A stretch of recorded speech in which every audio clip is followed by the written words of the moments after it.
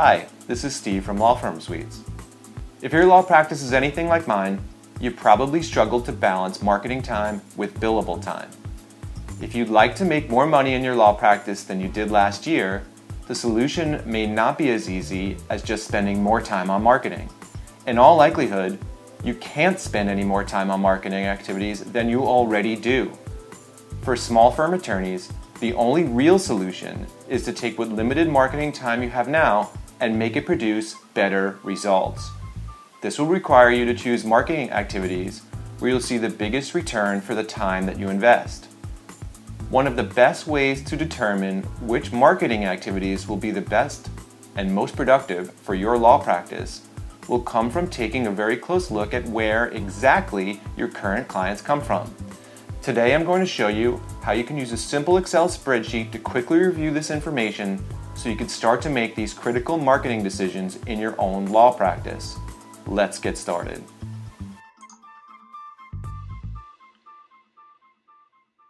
So this is an exercise that I do in my own law practice every year. I'm going to be walking you through the exact spreadsheet that I use for my own firm. For demonstration purposes, I selected a spreadsheet from 2008. And the reason I did that is that there was a lot going on in my firm at the end of that year, and we ended up making some key marketing changes as a result of this review. So I thought it was a great year to talk about how to use this technique. I haven't changed anything here except to remove any of the client names, and I've also blacked out some of the financial details, as you can see down here towards the right-hand side of the screen. For privacy purposes. As you can see, it's not real pretty, and nor is it super complex. It's a simple 4-part tab, and it doesn't need to be complex or pretty for it to work. And the nice thing about this system is that I reuse the same file every year. So at this point, the setup and the data entry only takes me about 30 minutes to complete. Now, I recommend if you have the time and the data to go back other years, I would build the spreadsheet for as long as you've been in business, or certainly for the last 5 years, and it will give you a better sense of numbers, because there are some numbers that we look at from a historical basis. So here's how I set my worksheet up very, very simply. In columns A and B, I list the client name and the year that they've retained the firm. Now, if a client does repeat business in any given year, I do not re-enter their name. I only enter in newly retained clients, that is, clients that retained the firm in the last year, at the bottom of the list. So you can see here where I'm highlighting, this is the change between 2003 and 2004. And if you take a look at the client number 1 in row 4, they did business with the firm in 2003, 04, 05, not in 6 and 7, and in 2008. So in 2008, I didn't re-enter this client's name at the bottom of the list. I just entered in their revenue number on the existing row. So every year I insert a column after the previous year to enter in the total revenue done by each client for the year that's just passed. So for 2008, you're talking about row or column H. And the next thing I do is I enter into column I who or what was the direct source of a client. So for example, I listed the person who referred the client, or the direct source, for example, a website or a published article. Of course, if you're using this spreadsheet year after year, you only have to enter in this information for new clients. I also like to keep track of what category each specific referral source falls into, and I do this in column J. It gives me a better big picture view of how my marketing is performing. Now, in my firm, I use about 12 categories. And like I said, I list those in column J, and we'll talk a little bit more about the types of categories that I use and how to use this information to make some decisions about marketing in the next video of this series.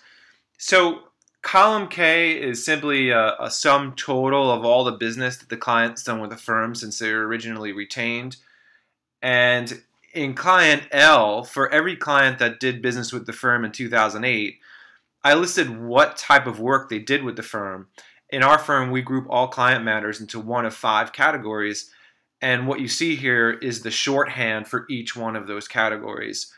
You'll note, however, that I only enter a category if the client's done business with the firm that year. So for example, client 1 did business with the firm in 2008, but client 2 did not. So the business type is listed for client number 1 and not client number 2.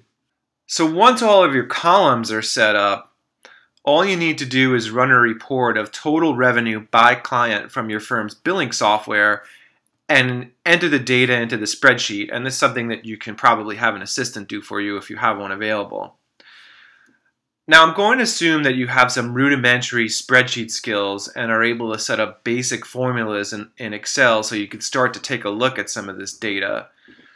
So here in rows 124 to 136, and I'm just scrolling down there, you'll see that there are a bunch of items that I like to do to review this data. So these are simple calculations that I do generally through Excel. Some of them I do manually, but most of them are just sums or simple formulas that I prepare through Excel. Of course, I like to look at total revenue that the firm did for the year, and that's the in row 124.